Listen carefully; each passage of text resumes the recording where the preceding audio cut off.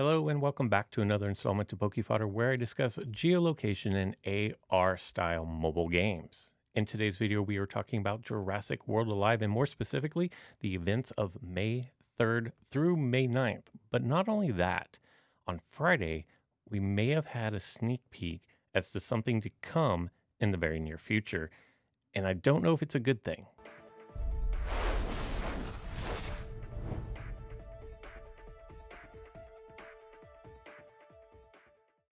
Before I get into this new potential change into Jurassic World Alive, and it's a move that's actually changing, that it looks like we may have had a text change before an actual implementation of said change, I'm going to talk about the week ahead. For the week of May 3rd through May 9th, it is going to be the Stun and Wound week.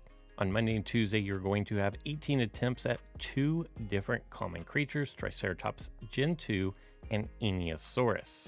Moving on over to the rares for the week, Wednesday, Thursday, and Friday, Nasutoceratops, I guess, Dracorex, and Triceratops. Of the 3, like none of these are bad, but of the 3, I would either prioritize Dracorex or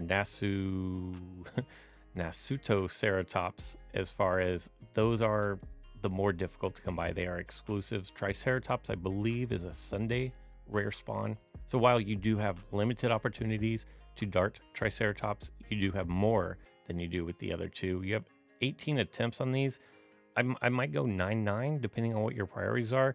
If you were going to skew one way or the other, I'd probably go to Nasutoceratops over Dracorex. Again, it all kind of depends at this point what your priorities are. And then if we move on over into the weekend, on Saturday and Sunday, we are going to have 9 attempts, and there's really only one option here. You have Woolly Rhino, Stygimoloch, or Gryposuchus.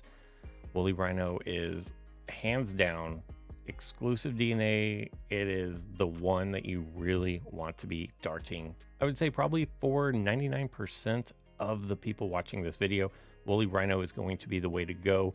If you were to go a different direction, you could make an argument for Gryposuchus, except for the fact that it is a normal spawn, so it's not exclusive. And Stygimoloch, yeah, you know what? Now that I'm looking at this even closer, there's just really no reason to go any direction other than Woolly Rhino. And normally I don't talk about the incubators that are ahead for the week at all, but this week, if the calendar is correct, it looks like we're going to have 2 themed epic incubators. On Wednesday, you can look for Hast Eagle, which is exclusive DNA. And on Friday, it looks like you're going to have a chance to pick up 200 extra Woolly Rhino DNA, as it is a themed incubator. That makes 2. I'm not sure that I've ever seen 2 themed incubators in the same week.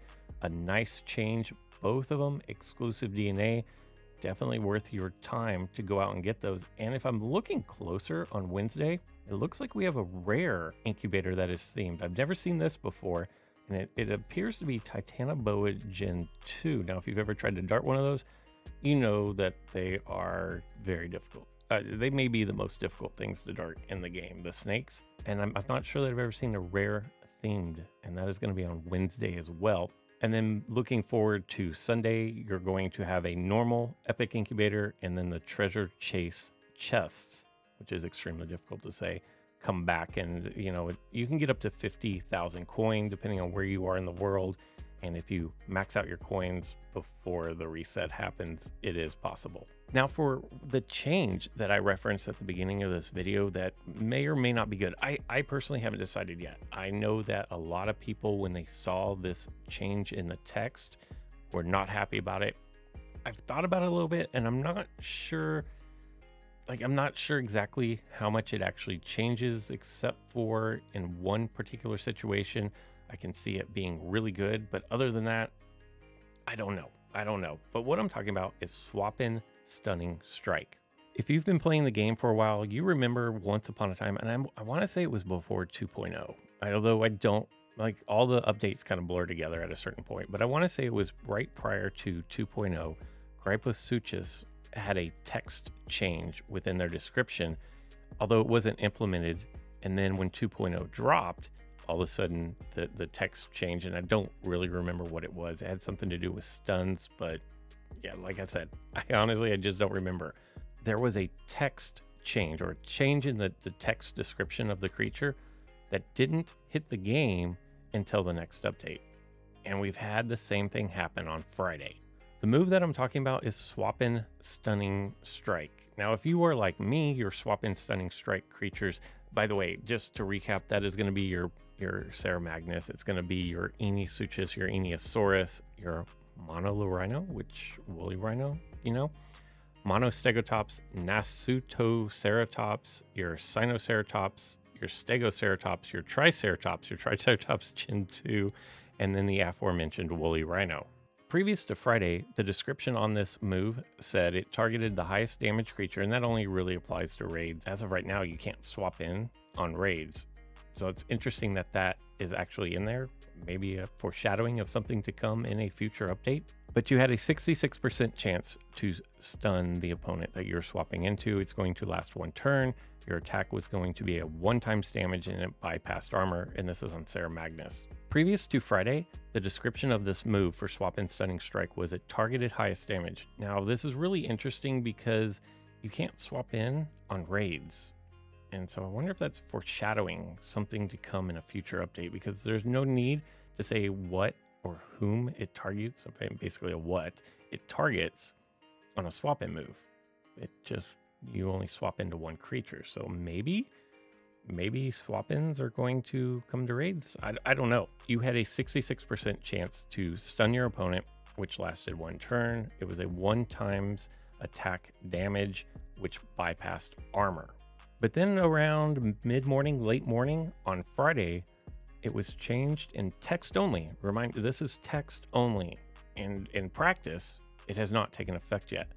But in text only, you now have a 100% chance to stun your opponent. I tested this as soon as the update or the change came out, and I went to stun. I put an entire team of those 8 or 9 creatures. I put an entire team of them out on the field, and all I did was swap.